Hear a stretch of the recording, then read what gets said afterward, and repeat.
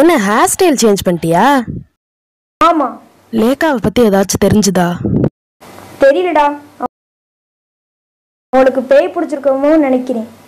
அது தெரியற வரைக்கும் அவ மேல ஒரு கண்ணு வச்சுக்கணும். ஏன் இப்ப பள்ளத்தை நோக்கி போறோம்? ஏனா நீ சாக போற. சாவடி.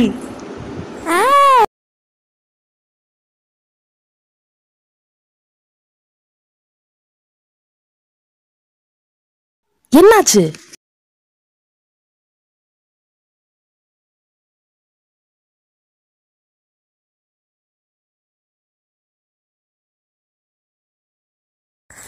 லேக்கா என்னைய பள்ளத்துல தள்ள பார்த்தா.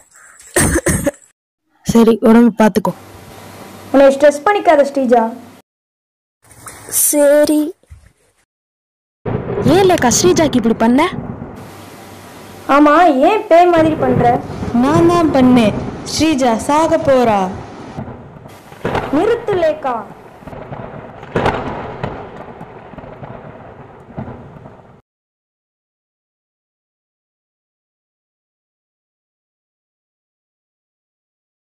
அவ பேர் வருணா. அவளை லேக்காவும் ஸ்ரீஜாவும் தெரியாம கிணத்துல தள்ளி கொண்டுறாங்க.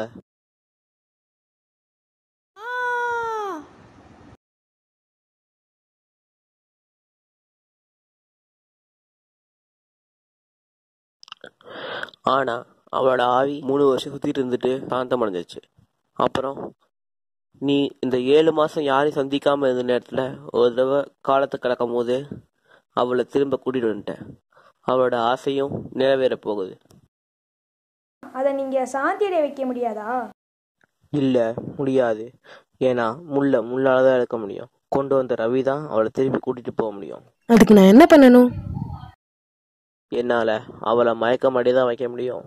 அதுவும் 10 நிமிஷத்துக்கு தான் நிற்கும். அதுக்குள்ள நீ நேரத்தை கடந்து நீ முன்னாடி நேரத்தை கடந்ததை தடுக்கணும். சரி சாமி, நான் செய்வேன். நானும் வரேன்.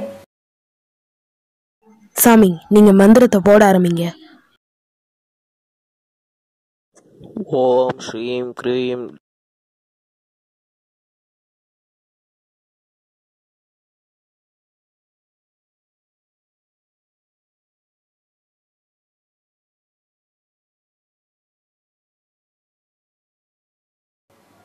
உன்னைய ஸ்ரீஜா வர சொன்னா. எனக்கு முக்கியமான வேலை இருக்கு. நோ, நீ வந்துதான் ஆகணும். சரி.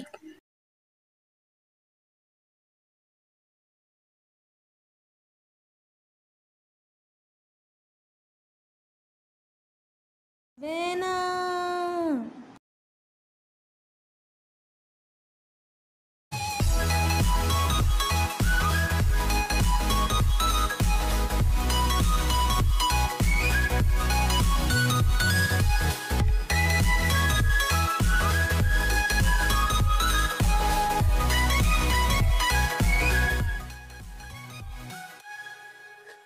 நன்றி, வணக்கம்.